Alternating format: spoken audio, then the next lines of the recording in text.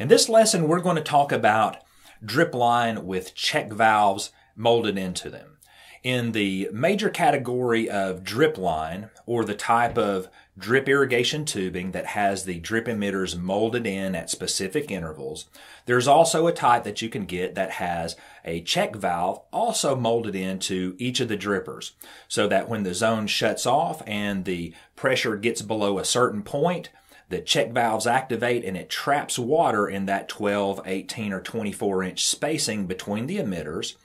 Basically, it's for water efficiency, so that all of the water is not draining out the lowest emitters. And usually this is used in a situation where you have some slope or uneven runs, and this helps keep the water from draining out the lowest emitters and causing an uneven canopy height. Imagine if you had a bit of slope, maximum lengths on your lateral lines, and then when the system shuts off, the 2, 3, 4 drippers at the bottom of the slope are continuing to drain out the water, so those plants are going to get more water than the stuff up at the top of the slope.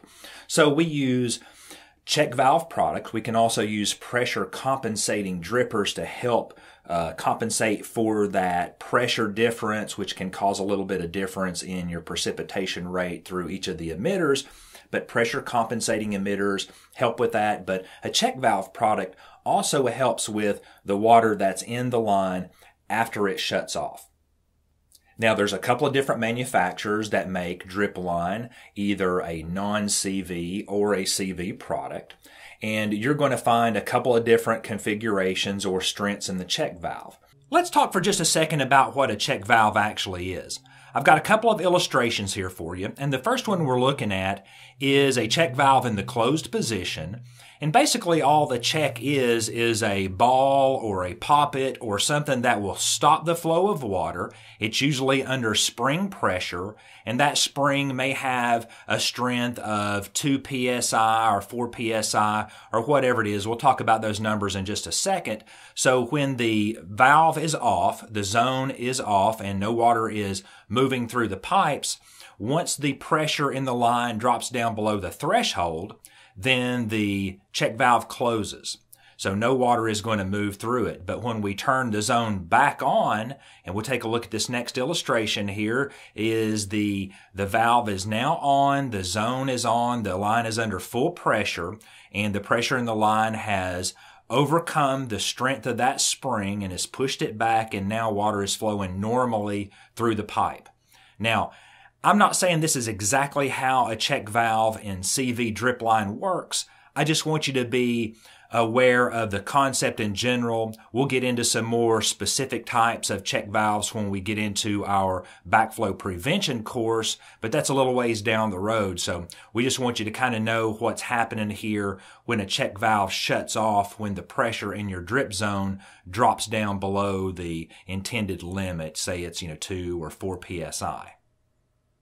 Now, if I'm not mistaken, Rainbird's check valves are at 3.5 psi, and that'll hold back up to 8 foot of elevation drop, right? We know that water picks up 0.433 psi for every foot of elevation drop that it goes down. So it could hold back up to 8 feet. Netafim, their check valves, I believe, are 2 psi, which can hold back 4.6 feet of water. So look at these different products and decide which one's best for you. But not all manufacturers have both CV and non-CV products. If I'm not mistaken, all of Toro's products are non-check valve, and all of Hunter's product have check valves with no option for a non-check valve product. Now, I could be wrong about that, but looking through the catalogs and through the internet, that is a conclusion that I've come to. Generally, when we're dealing with our suppliers, sometimes you have to, get what's on hand or know about your product or your project far enough in advance to order in what you want. And it's becoming harder and harder to get your hands on exactly what you want since the recession in 2007, 2008. A lot of the suppliers have scaled back the amount of inventory that they keep on hand. Now, that's not only in this industry, but a lot of industries have done that, and just a way of keeping less money invested in your parts. Now, the reasons that we do this have kind of partially been mentioned so far, but it's really a water conservation. If you're paying for the water, for one, you don't want all of the water draining out the lowest head and causing some erosion or runoff there or whatever. Especially if you're paying for it, it's a good idea to get the check valves that hold the water in there so that the next time the system comes on, these pipes are already fully charged up with water and ready to commence dripping. So that's one of the reasons. But also, if you're using Dripline or truly any irrigation product near a walkway, a motorway, or anywhere in a residential or commercial application that water could possibly drain across that walkway and cause a liability issue, that's something that you really need to take into consideration, especially in this day and age where people just love to sue each other, love to get the lawyers involved. If it was my system and any water at all was draining out, especially onto a walkway, I would address that. Now, check valve product is one of the ways that we do that with the drip irrigation. It keeps all the water from draining out the lowest emitter, like we've mentioned before. So it's really a good investment if you need that product. I mean, it's really no more expensive than the other products, but it takes a little bit more doing. And we need to think about the temperatures that we're in. See, in my markets that I work in, we're in kind of a temperate zone to where it freezes during the winter, but not so much that people are concerned with it. It's really a low ROI or return on investment to have somebody blow out the systems with compressed air here. Now, in the northern states and northeast, I know for sure that nearly all of those systems up there have an air compressor hooked to it, and then the lines are evacuated with air. And if you're using a check valve product in an area that has any freezing at all, then I would make sure that you have a provision for air evacuation at the end of the season. Now, like I said, here, we don't do that. Nobody considers it as necessary. They just generally just wait and fix whatever freezes at the end of the year. And truly less than 2% of my clients experience any freeze damage. So a lot of people don't even shut their systems off.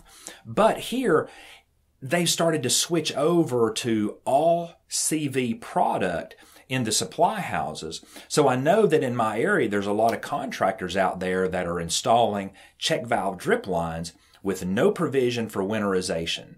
I know that if there were provisions for winterization, we'd see people out with air compressors and all that at the end of the year, and truly nobody does it. So the best thing to do is to use a non-CV product in these situations with a vacuum relief valve and or a flush valve, which will allow that water to come out of the zone, to drain down, and not have a full pipe just waiting for a freezing temperature to burst it.